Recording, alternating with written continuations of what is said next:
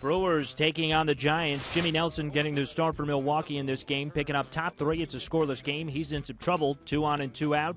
Brandon Belt lines out to center field, and Nelson gets out of the jam unscathed. Bottom of the third, 2 outs, and Nelson on first for Carlos Gomez against Tim Lincecum. Gomez turns out and around deep left field. That is back there, and it's gone! A home run! Carlos Gomez! A 2-run shot.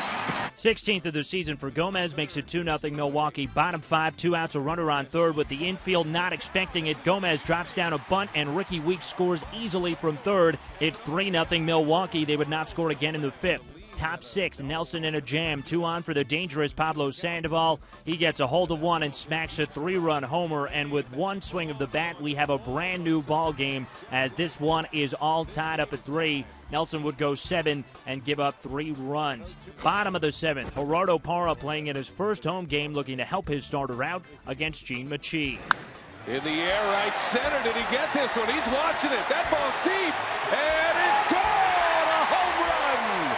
Parra's first hit as a Brewer since being acquired from the Diamondbacks last Thursday makes it 4-3 Milwaukee. But the Giants are threatening in the top of the 8th. 2 on and 1 out. Jeremy Jeffress deals to Brandon Crawford, who hits one towards foul territory and left. Parra tracks it down, makes the nice sliding grab for the second out of the inning. He's doing it with the bat and the glove on Tuesday for the Brewers, and the Giants wouldn't score in the frame.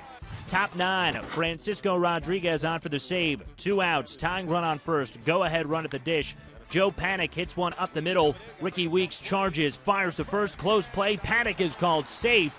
But hang on a second. The Brewers challenge the call. You get a couple more looks at it. It's a very close play. But after the review, the call is overturned. That is the final out of the ball game, and the Brewers win 4-3 with the unconventional last out. They maintain their lead atop the NL Central standings. Jimmy Nelson picks up the win with his 3rd straight quality start. With the Giants losing starter Matt Cain to season-ending surgery, the Brewers had some injury news as well, placing righty Matt Garza on the 15-day DL with a left oblique strain earlier on Tuesday.